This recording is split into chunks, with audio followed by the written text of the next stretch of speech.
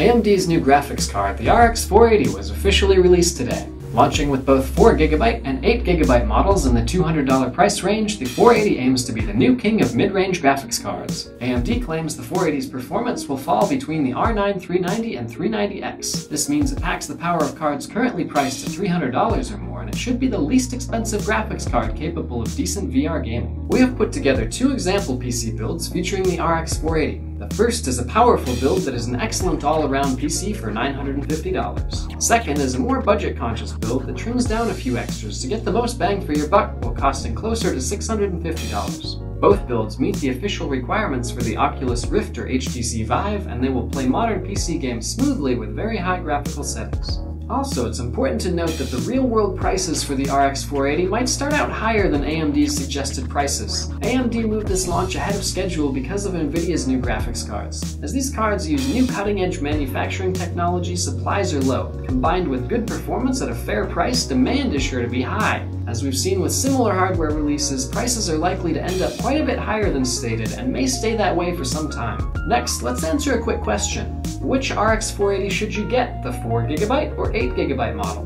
When it comes to gaming, most people are not going to see a big difference between those two models. Only a few of the most demanding PC games use more than 4GB of video RAM, and that's only at very high settings or extremely large resolutions. At those sorts of extreme settings, the RX 480 is not powerful enough to produce smooth frame rates anyway, even if you do have 8GB of video RAM. So, outside of a few uncommon scenarios, the 4GB will perform exactly like the 8GB model when gaming. However, for future games that may need more VRAM, $30 is a fair price to pay for peace of mind. If you're building a PC for more than gaming, such as video editing, the extra video RAM might be useful depending on the software you're using. Now, time for the builds. Let's take a look at the excellent build.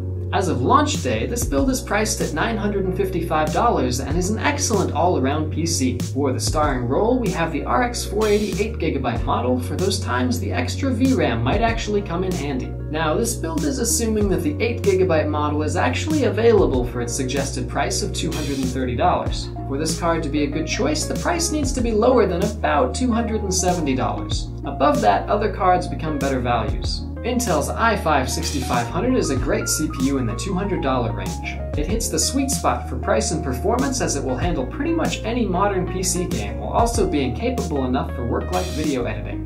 For the motherboard, we have an ASRock Z170 Pro 4S, which has all the features you want without breaking the bank. We suggest 16GB of DDR4 2400 RAM, but most people would be fine with 8GB or with slower RAM. The most important thing is to make sure it's DDR4. For an SSD, we've got the 240GB SanDisk Ultra 2. It's a great SSD for the price and provides super quick boot times for your operating system and important applications. For extra storage, we suggest a 2TB HGST hard drive, although you can choose a larger drive if you think you'll need more space. I personally get the largest drive I can afford after I've chosen the rest of my parts. And for the heatsink, the Cooler Master Hyper 212 Evo, one of the best heatsinks for the money.